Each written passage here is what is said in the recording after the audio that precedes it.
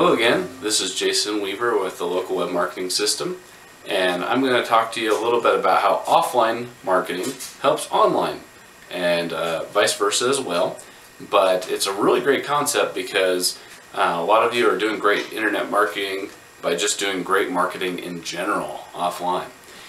So the first thing that's important to know, there's 3 different types of searches people are doing online in general. There's lots of different ways to break down the ways that they're searching and what they're searching for, but these are my 3 favorite. So directly, if they go to Google and they type in yourwebsite.com, that is them. They know something about your brand. In fact, maybe they've gotten something from you in the past. That's me going to Amazon.com all the time, right? Branded, so your brand.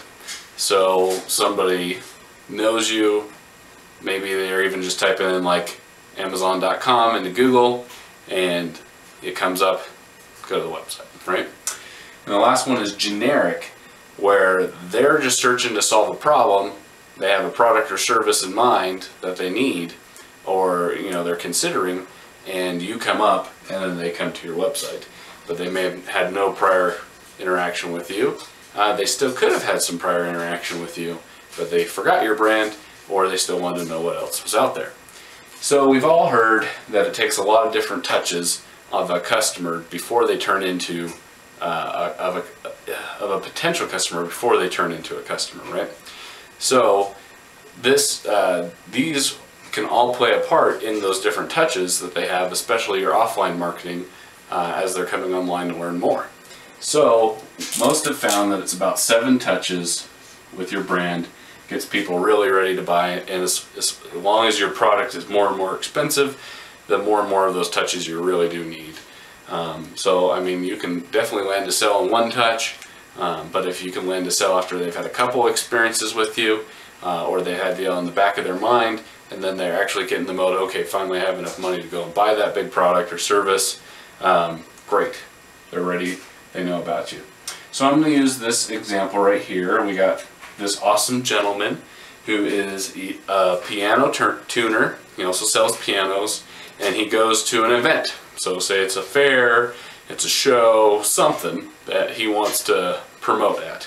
He has this great brochure, he's taking names, he's doing all sorts of different stuff. So let's just say there are 3 different people.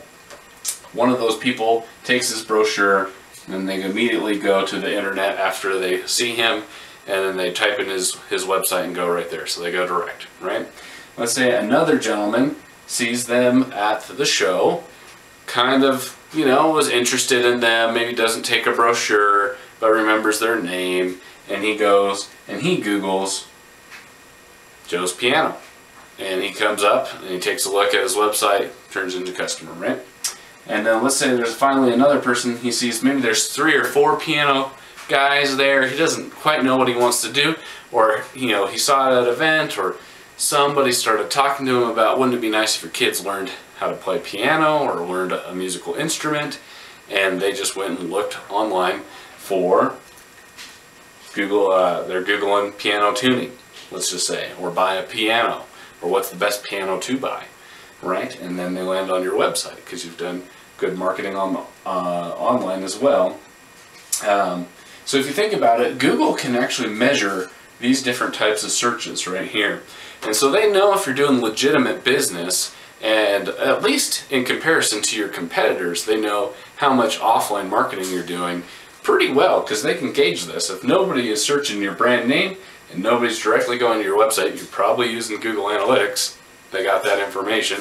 And if you're not using it, they at least got it on your competitor, so it's fine. Go ahead and use it. I'm not saying don't use that. I use it all the time, love it. But they should have a pretty good gauge of knowing if your offline company or business is doing some good work. I mean, of course, I've also done another post on reviews. That's another great signal for them as well. Real people they have real data on using their Gmail all the time, and then that person leaves your review. It's great. It's great for you. So what I'm really getting at is this could be anything. You should definitely do more marketing, but you also have to think of it in the broad picture, how everything helps each other. So this could be an event, this could be a magazine you're doing, some media, some social media.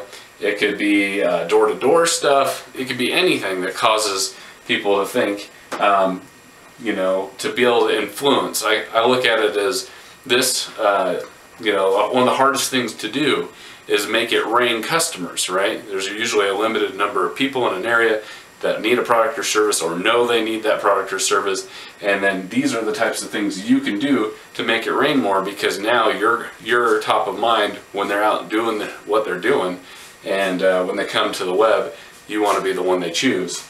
So if this was a timeline right here, where this is your first experience with the customer, and right over here is where they buy, you just want to do as many different things as you can do to get those different touches in before they buy, so that they know, like, and trust you as well. So hopefully that was helpful for you. Please leave a comment down below if you have any questions about offline marketing that works or what you should do. Might even throw in a bonus for you later to be able to learn some more great tips and tricks. Once again, this is Jason Weaver with another episode from Local Web Marketing System.